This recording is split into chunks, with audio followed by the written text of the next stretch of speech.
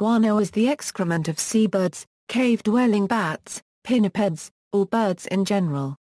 As a manure, guano is a highly effective fertilizer due to its exceptionally high content of nitrogen, phosphate, and potassium, three nutrients essential for plant growth. The 19th-century guano trade played a pivotal role in the development of modern input-intensive farming practices and inspired the formal human colonization of remote bird islands in many parts of the world. During the 20th century, guano-producing birds became an important target of conservation programs and influenced the development of environmental consciousness. Today, guano is increasingly sought after by organic farmers.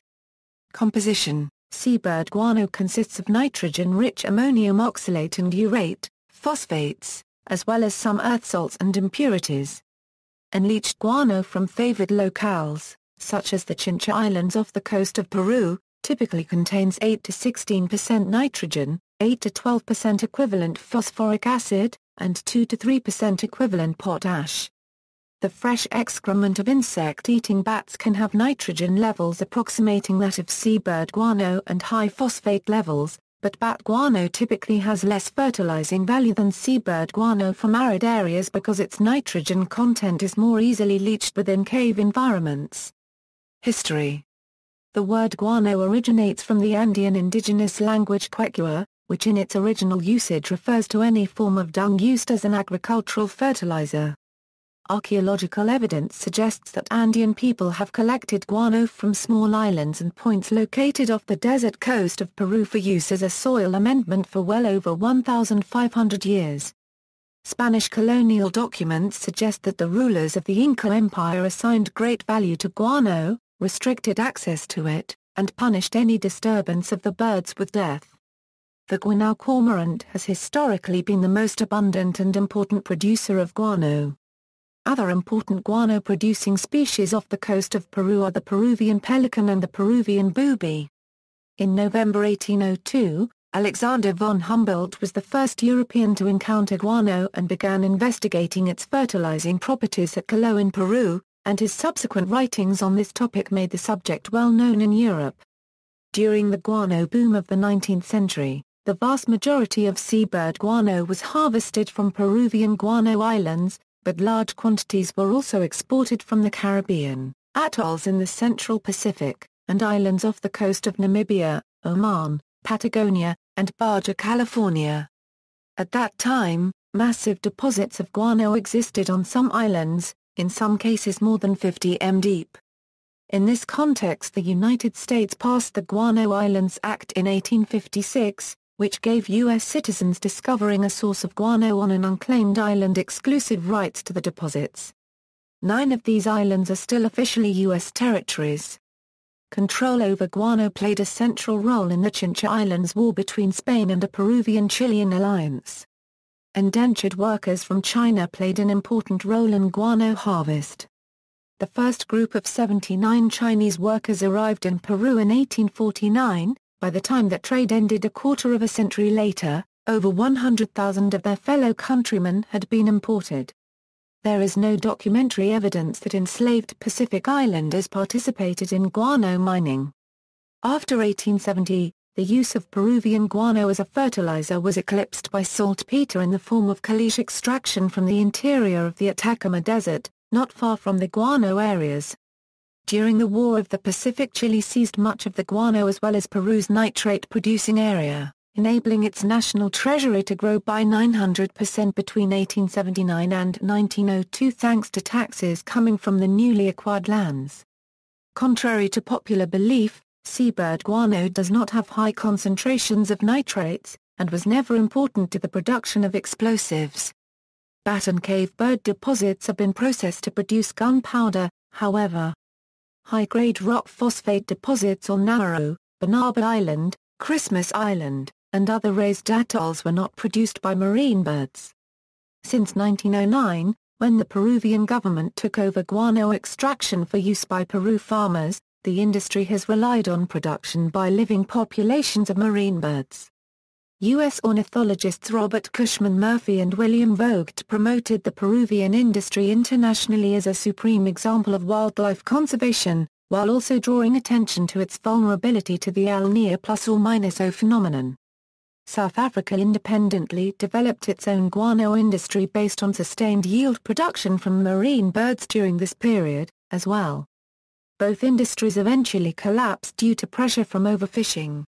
The importance of guano deposits to agriculture elsewhere in the world faded after 1909 when Fritz Haber developed the Haber-Bosch process of industrial nitrogen fixation, which today generates the ammonia-based fertilizer responsible for sustaining an estimated one-third of the Earth's population. DNA testing has suggested that new potato varieties imported alongside Peruvian seabird guano in 1842 brought a virulent strain of potato blight that began the Irish potato famine.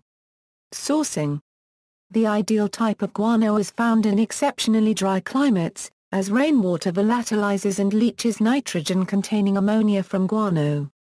In order to support large colonies of marine birds and the fish they feed on, these islands must be adjacent to regions of intense marine upwelling, such as those along the eastern boundaries of the Pacific and South Atlantic Oceans. Post-depositional decomposition and ammonia volatilization of penguin guano also plays an important role in the evolution of ornithogenic sediments in the cold and arid environment of Antarctica. Bat guano is usually mined in caves, and this mining is associated with a corresponding loss of troglodytic biota and diminishing of biodiversity. Guano deposits support a great variety of cave-adapted invertebrates that rely on bat feces as their sole source of nutrition. In addition to the biological component, deep guano deposits of both kinds contain local paleoclimatic records in strata that have built up over thousands of years, which are unrecoverable once disturbed. The greatest damage caused by mining to caves with extant guano deposits is to the bat colonies themselves. Bats are highly vulnerable to regular disturbance to their roosts.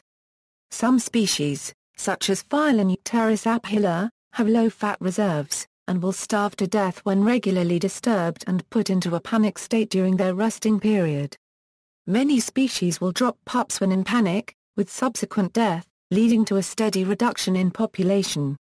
Research in Jamaica has shown that mining for bat guano is directly related to the loss of bat species, associated invertebrates and fungi, and is the greatest threat to bat caves on the island. However, when done with caution, extraction of guano can be done alongside marine bird colonies without causing them significant harm. Properties: in agriculture and gardening, guano has a number of uses, including as soil builder, lawn treatments, fungicide, nematicide, and as composting activator. In popular culture, in Joseph Conrad's 1900 novel Lord Jim, the characters Chester and Captain Robinson attempt to recruit the eponymous lead character for an expedition harvesting guano. The setting of Ian Fleming's 1958 installation in the James Bond series Dr. No is a Caribbean guano island, and the villain dies at the end buried in guano.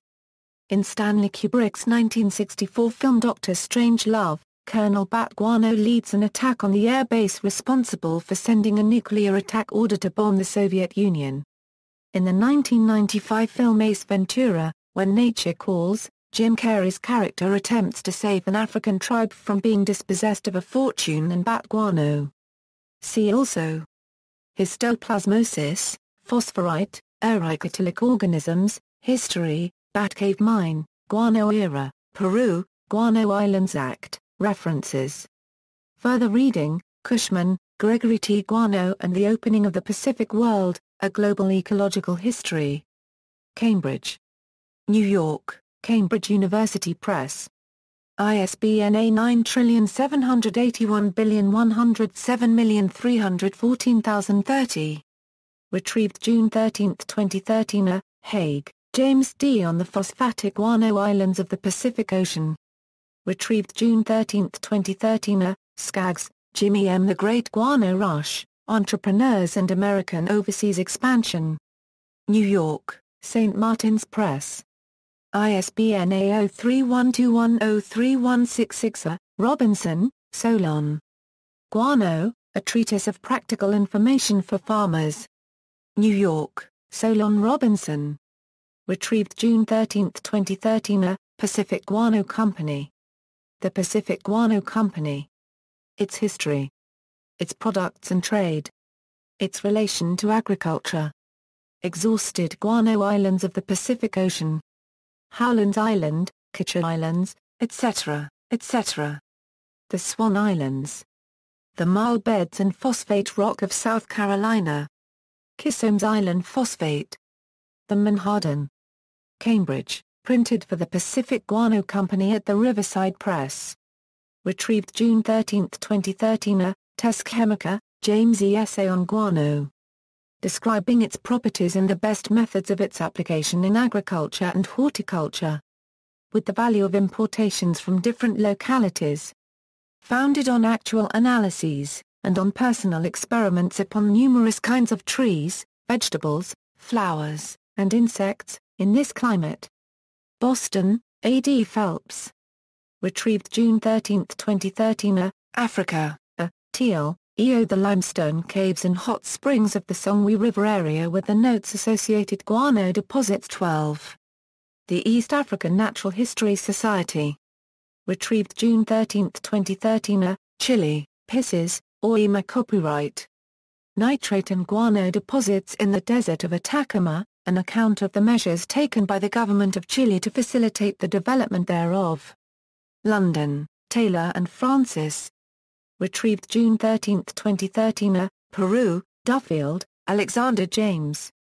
Peru in the Guano Age, being a short account of a recent visit to the guano deposits, with some reflections on the money that they have produced and the uses to which it has been applied. London, Richard Bentley and Son. Retrieved June 13, 2013. Duffield, Alexander James. The Prospects of Peru, the End of the Guano Age and a Description thereof. With some account of the guano deposits and nitrate plains. London, Newman and Company. Retrieved June 13, 2013. Hollett, Davy. More Precious Than Gold, The Story of the Peruvian Guano Trade. Fairleigh Dickinson. ISBN A16111473578. Nesbitt, John Coleyes. On Agricultural Chemistry, and the Nature and Properties of Peruvian Guano. London, Longman and Company. Retrieved June 13, 2013. Documents, Prospectus of the American Guano Company. 1855.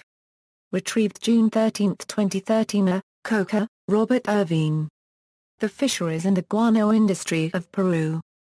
Washington, D.C., Government Printing Office. Retrieved June 13, 2013.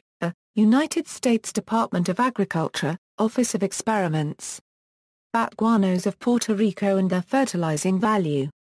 Maiga 1/4 Pia Puerto Rico Agricultural Experiment Station. Retrieved June 13, 2013. External links, Pro Bonos, Jamaican bat guano and cave preservation, the dictionary definition of guano at Wiktionary.